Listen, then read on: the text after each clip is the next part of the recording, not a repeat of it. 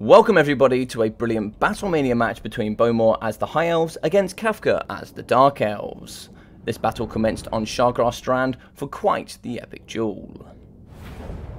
This here was the final game in a best of 3 in the BattleMania Season 3 Invitational, with the winner there going through to the semi-finals. So lots here on the line. But for the Dark Elves, we have 2 units of Harpies here, 1 on each side. Very good at cleaning up any broken units, with 4 units of the anti-large Dread Spears in the front, and 2 units of the anti-large armor-piercing elite Black God and Agrond here in the back. We're also going to have the very good terror-causing Sisters of Singing Doom. These ladies also coming with their Madness of Cain, with that really nice rampage mechanic. We're also going to be having 3 units of the Reaper Bolt Throwers here in the middle pocket in this very nice box, coming with the anti-large armor-piercing shots, and the very fast Dark Rider shields here in the back. For the Hero Core, we're going to have the very nice Cataphrolite Assassin. You're having a few abilities here, including the Web of Shadows for that slow, and also coming in with the Assassin's Trophy. We're also going to be having the Death Hag today. She will be coming only here with the Chill Blade. Very good for that negative 5 melee attack and negative speed. For the Lord Choice, we'll be having Marathi. She's going to be having the Heartrender and the Dark Sword, as well as the Enchanting Beauty, Life Leeching, and Soul Stealer.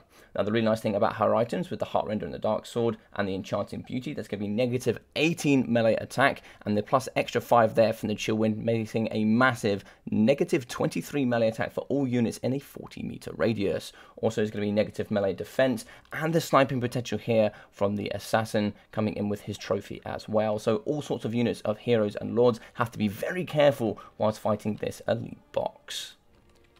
Here for the High Elves, we are going to have a few units in the trees here. We are going to have the Illyrian Reaver Archers, and if we do see in here, we're also going to be having the Heralds of the Wind. Heralds of the Wind will have 105 speed, making them the fastest skirmish cavalry in the game, and they're going to be very good here in this matchup.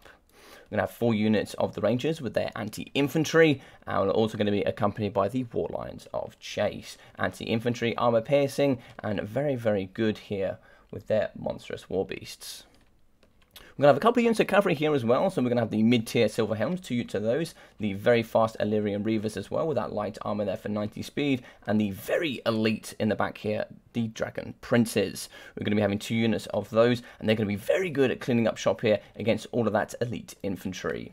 We're also going to be having Alariel the Radiant. She's going to be having the Star of Avalon, Arcane Conduit, Tempest, Earthblood, the Shieldstone of Isha, and the Shield of Saphri. So 2 very good builds here, one very aggressive, and the second one here in a massive box-shaped form.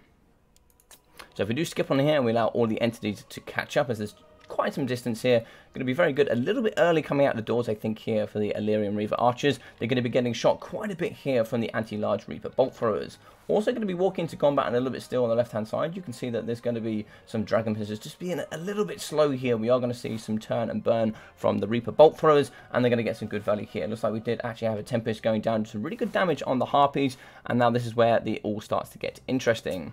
Very nice screening here coming from the Dark Riders, coming over here just to make sure that these very nice Illyrian Reaver Archers don't get too close with that 140 range. They can start picking apart these Reaper Bolt Throwers, or maybe getting in and start shooting up against these very elite Sisters of Singing Doom. In the front here, we are going to have the Rangers, which are very good with their anti-infantry and will certainly chew apart Dread Spears, but they will be struggling here up against the Sisters of Singing Doom and the elite Black Guard of Nagorond, really struggling with that lack of AP. Nice charge here coming with the Silver Helms. They do pretty well up against the Dread Spears, as they really don't have too much AP, and 90 armor here for the Silver Helms. The nice push coming down here from the Harpies. Harpies don't necessarily have that much AP, but pretty good AP per model in general for a flying unit. Over here on the right-hand side, we are going to see a good charge coming in from the Dragon Princes and the Rangers. It's going to be a counter coming in with those Dread Spears and the Harpies, with the Sisters of Singing Doom forcing that rampage here from the Dragon Princes. It is going to force out a very nice Earthblood to heal, and it's going to be that maintained combat here for the Dragon Princes. Looks like L'Oreal has been using the Reaper Bolt Thrower. She's going to be down to nearly half already. We are going to see a Star of Avalon that has been forced upon this box here.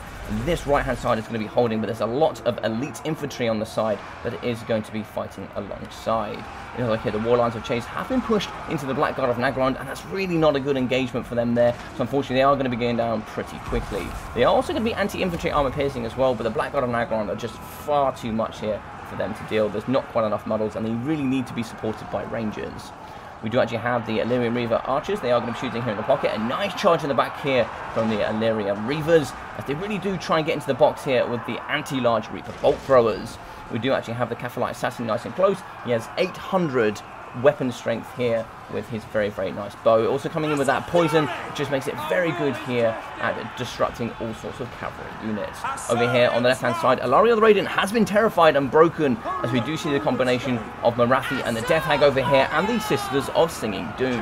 It does actually look like Alaria the Radiant was rampaging over here, given that negative melee defense as well, and she really has been dealt with quite quickly, and this is looking already pretty scary here, as balance of power is pushing into the Dark Elf favour. Shots are still coming in for the Illyrian Reaver archers, and whilst these guys are still on board, there's always a victory on the cards here for the High Elves. You just have to make sure they get the correct engagements, and it looks like here there is going to be some cycle charging into the Dread Spears, really getting into the back and shutting down these Reaper bolt throws as well. We're going to have all three shut down now, so that's a perfect breakthrough here from the High Elves. But what does it cost them here? It really has cost them a lot. Rangers are going to be breaking. Silver Helms have been rampaged with the Dragon Princes as well up against the Sisters of Singing Doom, making them just so excellent here in this matchup, really enforcing engagements perhaps the High Elves really do not want. Harpies as well coming in and really disrupting up against Lariel the Radiant, Arcane Conduit and Earthblight going down on her, and really going to get some good value here. Very nice Tempest coming in to disrupt Harpies as well in the sky, actually breaking them and forcing them from coming to assist.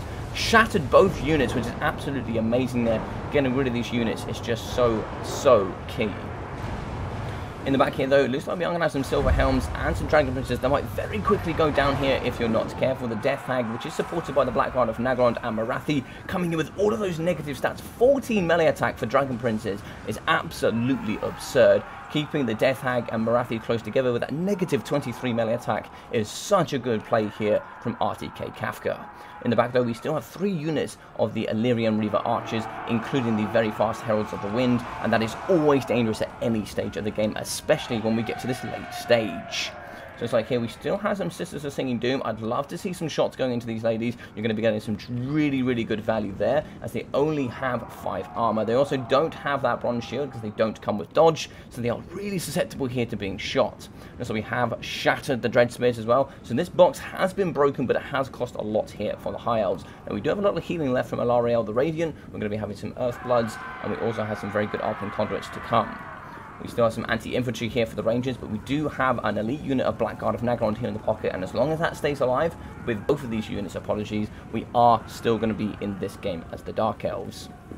Mobility is going to be highly favouring the High Elves, but balance of power does favour the Dark Elves quite a bit. A lot of that is going to be down to Alariel with a healing cap. She's only going to be having 640 health left. As you can see, very good stuff coming in from Kafka, really showing how good he is at this game, really clearing out units where you can. It's going to be terrifying here, the Rangers, and the Sisters of Singing Doom are going to be pushing them off, and this is what you need to do at the top level of the game. When you have the opportunities to chase off certain units, you need to take that opportunity. If you can get a free win here, there, and everywhere, that is absolutely what you must take. Going to be staking as a really tight blob, and you absolutely must do this. The reason you must do this is because you don't want any of your Dark Elf units to get picked off, because if they do get picked off, you do have the mobility advantage here on the High Elf side. So coming forward here, looks like they are going to be going into an engagement. It's just going to be some shots coming out of the Heralds of the Wind, and so it should be. You have all that ammunition, get the value where you can. We're just going to skip on here a little bit whilst it does lose some of the ammunition. There's going to be at least 6 volleys here coming from the Heralds of the Wind. They just need to keep going back and forward here and hoping that they don't shoot too much into the Sisters of Singing Doom. Forces are going to be coming forward. There's going to be a very nice healing going on here in the back. It looks like we have shattered the Sisters of Singing Doom, and that's brilliant work coming there. This box needs to stay nice and tight.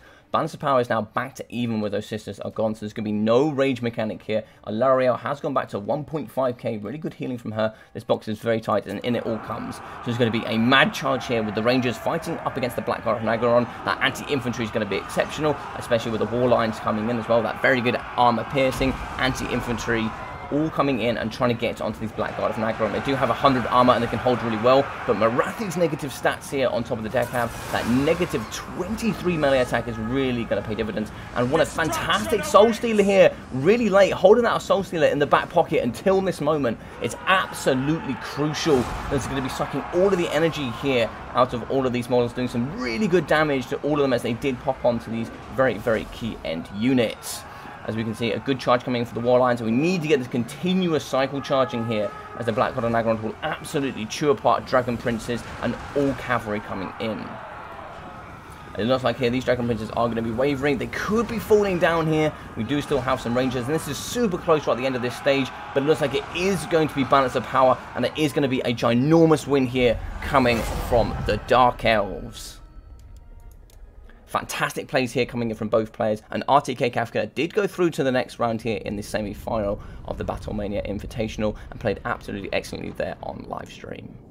But he did come here with Marathi, who were having 94 kills, 2,000 damage value on foot. Exceptional work with a really clutch Soul Stealer there at the end. 430 from the Death Hag, with 1,400 from the Cataphracite Assassin. Also going to have 150 for the Dread Spears, 250, 470, and 550. Really good work in there for 550 for these Dread Spears. They can really rack up some good units here against the High Elves. 1,160 for the Sisters of Singing Doom, 2,000 and 1,330 from the Black Guard of Necron. Absolutely exceptional units here for the Dark Elves. 100 value for the Dark Riders, 420 and 215 for the Harpies, with 700, 450, and 870 here for the Reaper Bolt Throwers. From Alaria the Radiant, she got 650, and the Rangers 1,100, 300, 200, and 530 here in this matchup. 1,100 damage value, that is excellent from these Rangers, with 344 for the Illyrian Reavers, 570, and 810 from the Silver Helms, with the very good Dragon Princes getting 770 and 1,380. Also going to be getting from the Illyrian, the Illyrian Reaver Archers got 680, 430, and 970 here from the Heralds of the Wind, with the War Lions getting 380. Unfortunately, they didn't have too many targets to get onto. They probably would have been better fighting up against Dread Spears, but fighting here in the early game up against the very elite Black Guard of Necron, unfortunately, they're not going to be so great for them. But what a fantastic game between these two. I hope you guys enjoyed it. If you did, please leave a big thumbs up. Drop a comment down below about what you thought about the battle, and also if you are new here, you can go into my description. You can check out my Discord here, where I have all of the amazing tournaments, videos, and all the good Total War Warhammer content coming in the future. And if you are brand new here, also maybe think about subscribing. But I've been your boy Logic. Take care of yourself during these times, and I'll see you in the next video or live stream. Take care.